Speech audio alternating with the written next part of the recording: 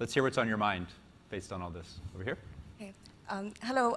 So I'm involved in organizing a peace conference in India, and it's a very grassroots-led effort, so no politicians, thank God. And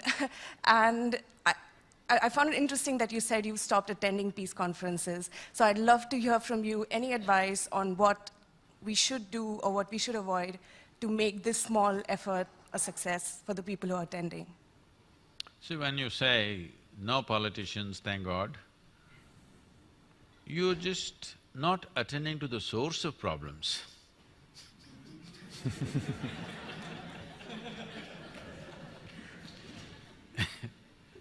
Politicians are not another breed of people. A democratic society means tomorrow you may become the president of this nation. That's what it means, yes? If you're willing to stick your neck out, you may become the president of this country or a prime minister of another country. So politician did not drop from the sky, he is not some other creature. He's just like you and me, he stuck his neck out, which you and me are not willing to do. Let's admit this, it's not an easy thing. It's easy to sit down and comment, but it's not an easy thing to try to run a nation. It's complex, believe me. So, you must have politicians, but you must have an atmosphere where it's not political in nature, where they will also let their hair down and talk like common citizens or human beings, but without them, what are you going to change? So peace conferences, if it's just an entertainment, you can gather your friends and have a peace conference. But if you want peace on the planet, the most important politicians, the most powerful politicians in this world must be there. Only then there is a possibility of peace, isn't it? Otherwise, it's just entertainment. I'll tell you, I was in a very important peace conference. There were 42 Nobel laureates. Each one of them pulling out 10, 20, one of them 44, 45 pages of printed sheets without even looking up at anybody, just went on reading their speeches from morning to evening.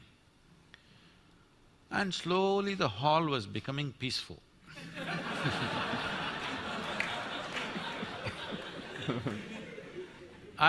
In one afternoon, the second day afternoon, I'm sitting right here in the front row and I look around, literally everybody has fallen asleep except the security man who's standing there and me, the idiot, who is sitting up there and believing there's going to be world peace because of this conference and sitting up there alert, listening to every word.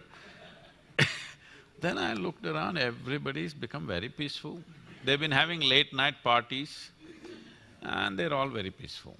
Then when my turn to speak came, I said, see, I've heard so much peace since yesterday.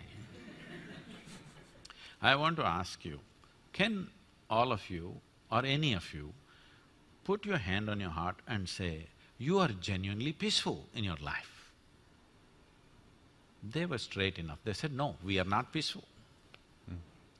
I said, if you cannot make your mind peaceful, how the hell are you going to make the world peaceful? What's happening in the world is just a larger manifestation of the nonsense that's happening in our heads, isn't it? If you and me were truly peaceful human beings, do we have to worry about you and me fighting someday? Hello? Whatever the issues, we'll sit down and handle it, right? Because there is violence in us, now we have to have a boundary. Here there's a barricade just in case I get violent or you get violent